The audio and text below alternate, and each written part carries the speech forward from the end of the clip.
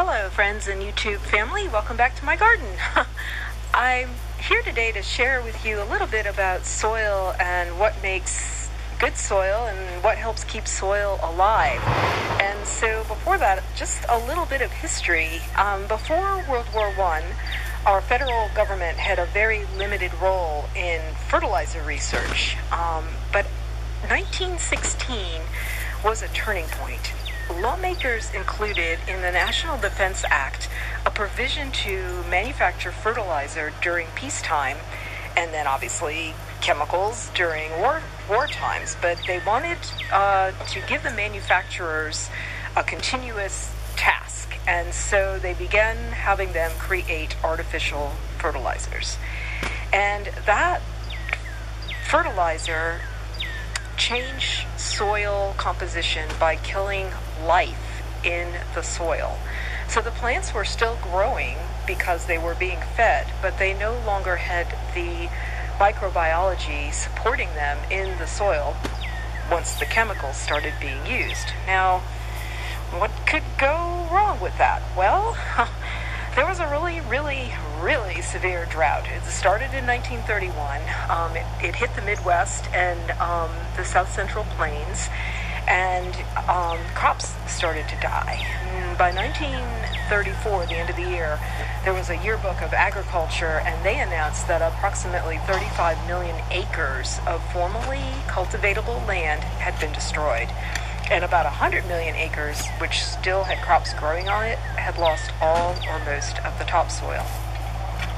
Jumping forward a little bit to April 27th, 1935, Congress declared soil erosion a national menace, and they established the Soil Conservation Service, known as the NRCS, and they're still in existence today. And through the NRCS, they developed new farming techniques, things like terracing crops and rotating crops and using cover crops and putting untilled areas in between fields to break up the continuous from horizon to horizon plowing that was being done. And they were actually paying farmers at that point to begin practicing soil conservation techniques.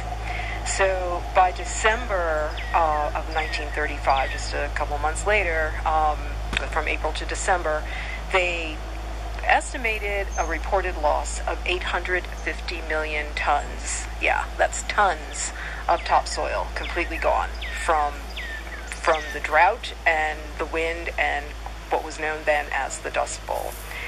And by 1938, even though at the end of the year they was still in trouble, they had reduced the loss of topsoil by 65% using the things that the NRCS had encouraged farmers to do. But there was still the drought going on.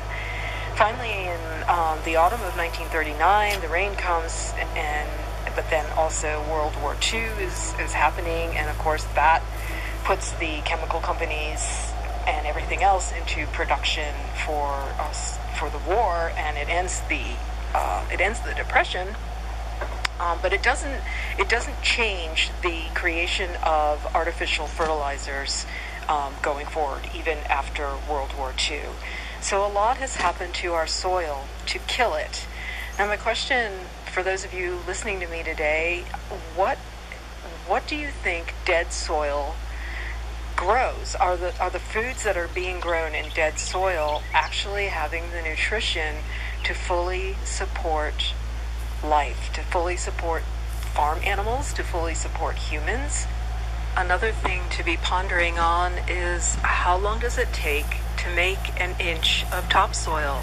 That was tons of topsoil that were disappeared, gone, blew off in the dust storm because of inappropriate conservation and appreciation of the life in the soil. It takes approximately 100 years in a more tropical area to grow an inch of topsoil. It takes longer than that to grow an inch of topsoil in other areas. Now, those of us who are doing raised beds or grow bags and stuff like that, y'all probably notice when you fill those up in the spring and you put all your plants in and stuff, somewhere in the middle of summer, if you're, harvesting out one crop and putting something else in, you've noticed the level of the soil has dropped.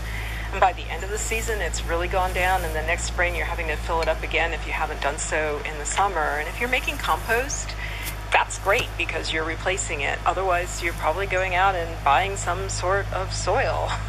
Well, where does it go? Well, partially it's being decomposed by the microbial life in the soil, and the plants are eating it. And then you are eating the vegetables and fruits off your plants, and that's where it's going.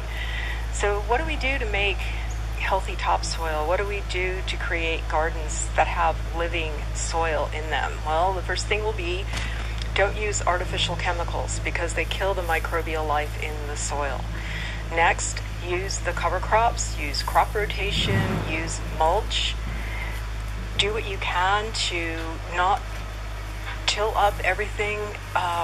Let the soil be covered by something, even if it's weeds. I know you all have seen in my garden the amount of weeds that I let go, and then I pull them out. They get put into the compost pile, and they're fine. Or I chop them up with a mower and then put them back on the garden as mulch. So it feeds the nutrition back into the soil.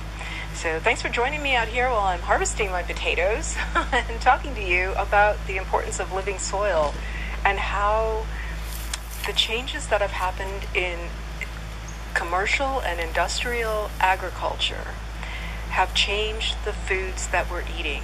And the foods that we're eating are not living foods like they once were if they're being grown with chemicals.